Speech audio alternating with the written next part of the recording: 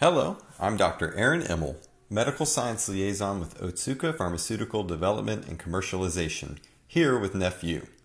I'm here today with Dr. Debra Hain, who's going to discuss care coordination and patient self-management in chronic kidney disease. Dr. Hain is a board-certified nurse practitioner who has practice experience within nephrology nursing, memory disorder clinic, and hospice care.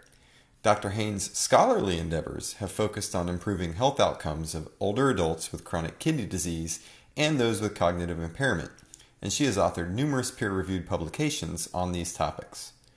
Her current research interests are strategies to improve self-management in an ethically diverse population with chronic kidney disease stages 4 and 5, and supportive palliative care of older adults with CKD stages 4 and 5 and end-stage kidney disease.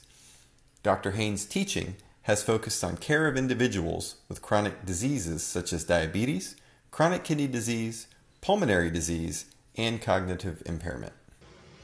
So to start, Dr. Hain, one of our big areas of interest we're discussing is care coordination, specifically in patients with chronic kidney disease. So can you give us a little bit of info from your perspective why care coordination is particularly important in patients with CKD?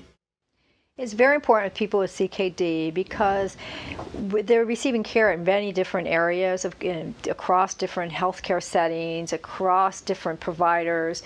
So to coordinate their care is that we're all working from the same page. We're all working, and the patient's included in that, to address their healthcare needs. So for example, if they're in the hospital and they're going home, what are their care needs when they go home?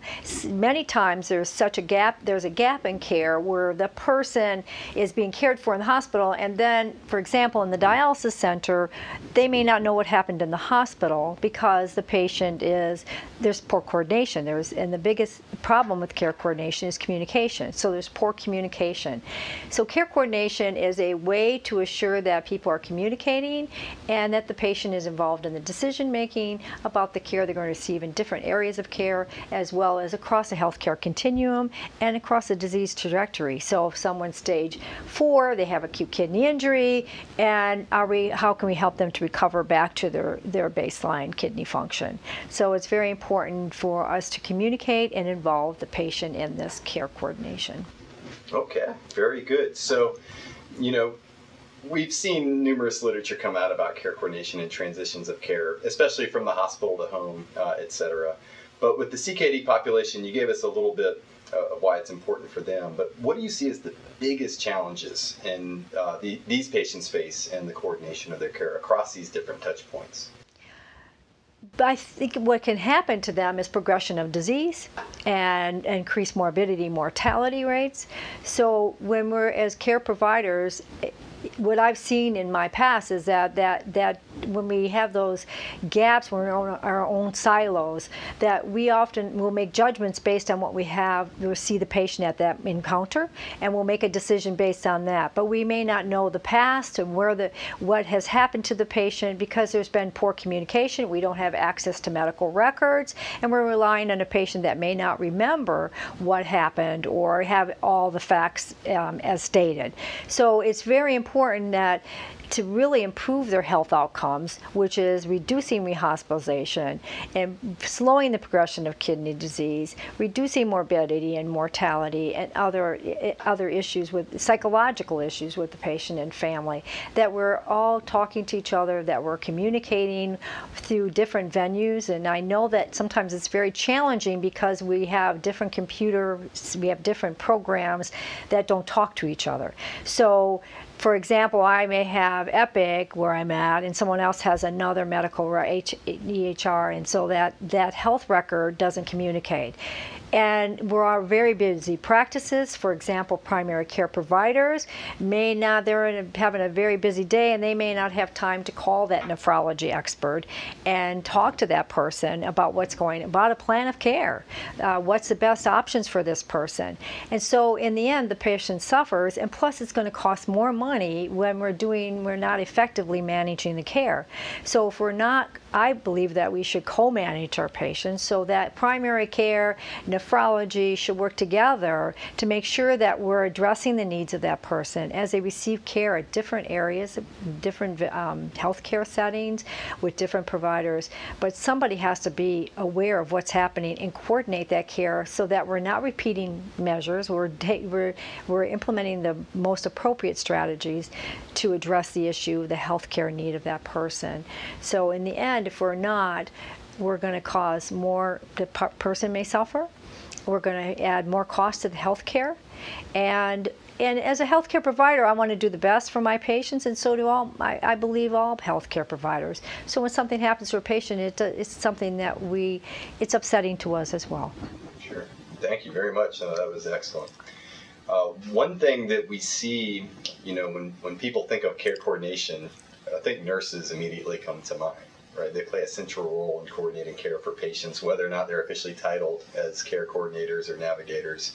Why do you feel that these particular providers are especially well equipped to fulfill that role and function for the patient? Well, as a nurse, we often focus holistically with patients, and we're looking not just at their disease, but how can we promote health from a physical, psychological, and well-being perspective. And I was involved in a project with American Nurses Association where we looked at the benefits on what have nurses done at all levels of nursing, RNs to advanced practice, in care coordination, and what evidence supports that having a nurse involved can lead to improved health outcomes for our patients. And we found many studies across many areas of nursing, from adult health to pediatric health. So nurses have always played a key role in managing our patients. As you said, we may not have that title as care coordinator, but we're part of that. And nurses will often pick up the phone and call. They know how they work well with other team members, so social workers, physicians, and so we all work together nurses are more apt to make that effort to call. And I believe it's because of the way that we are trained as nurses to be more holistic in our approach of care. Thank you. That was very good. Now, one specific aspect of patient care I know you're passionate about is self-management.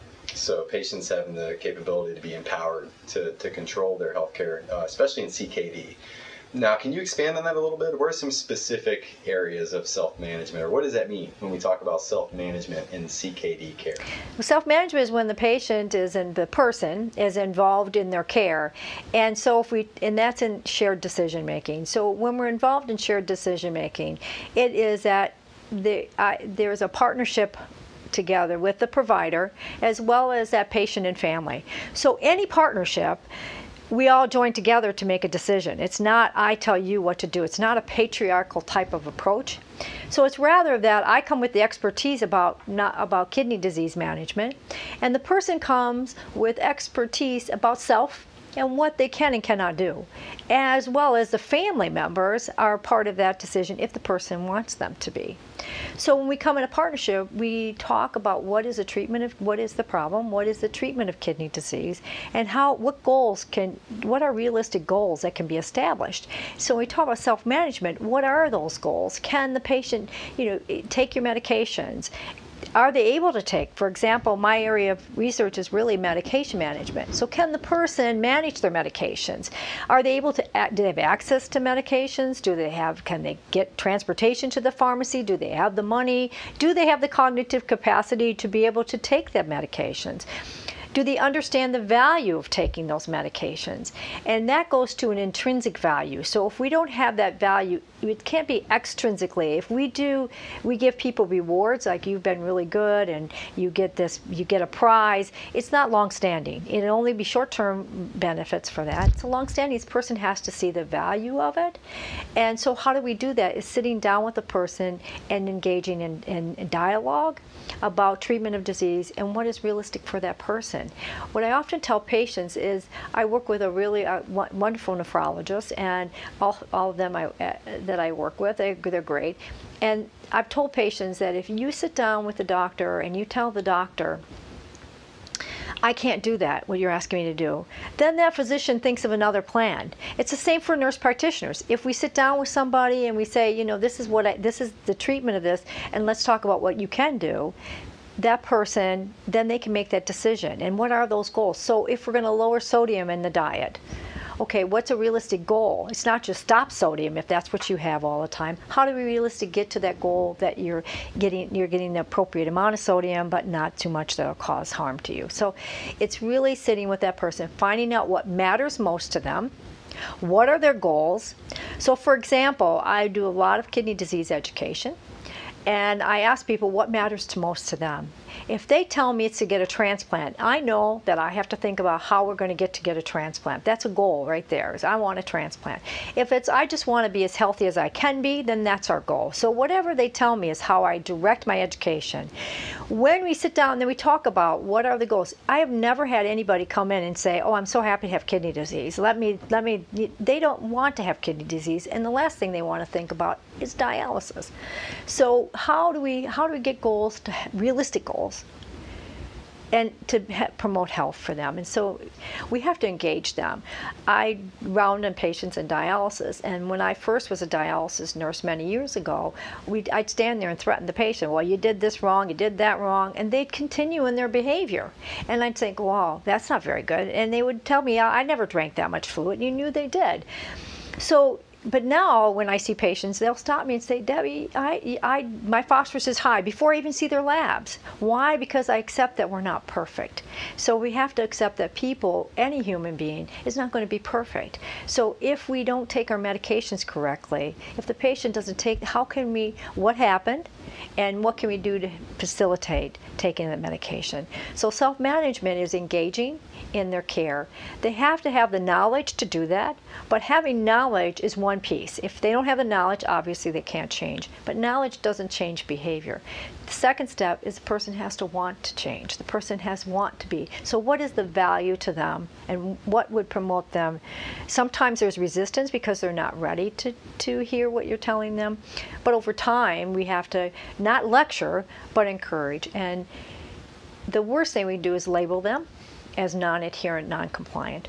So people make choices. If you've given them all the information, you facilitate the ability to complete those things, to engage in self-management, then that's their decision to or not to. So how do we have to help them find, we have to understand how they're living with the disease and what will help them get to where they need to be. So even if I had a patient of mine who had high phosphorus in dialysis, and he said to me, no one ever tells me I'm getting closer to goal, they just tell me how bad I am. So if we have to have some way to tell the person, you're really getting there. It's just like weight loss. If I tell you you have 50 pounds to lose, and every time I come back you haven't lost the 50 pounds, you're going to just don't want to come back anymore. But if I tell you, wow, you lost 5 pounds, you're getting 5 pounds, you're getting closer to that 50 pounds. So how are we taking our medications?